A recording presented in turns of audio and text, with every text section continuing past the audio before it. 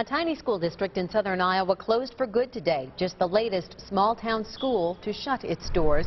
Last fall, voters in Clearfield, a town of about 360 south of Creston, voted to dissolve its school district. The principal told me today the shrinking district had been spending $200,000 more than it was receiving in per-pupil state funding each year. So what happened today was inevitable.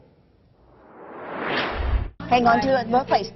Okay. A pizza party is one way to celebrate the end of a school year. On Clearfield High School. But this pizza party is marking the end of a school.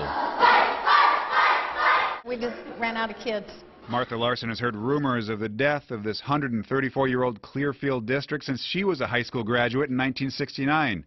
As the school population kept shrinking, smart budgeting, along with community donations, kept the district open longer than it probably should have been. It's hard. It's hard, but I guess, all good things come to an end, and I guess that's what's happening here today. Nico Estrella is the 5th grade class. You don't have any classmates? I don't have any grade mates. He and the 26 other remaining students in grades K through 5 will be going to adjacent districts next year. It's going to be sad that the school closed down. I can't wait until summer, though. I have mixed feelings. It hurts the town, it hurts everybody, and I think these kids have gotten a great education and a lot of love.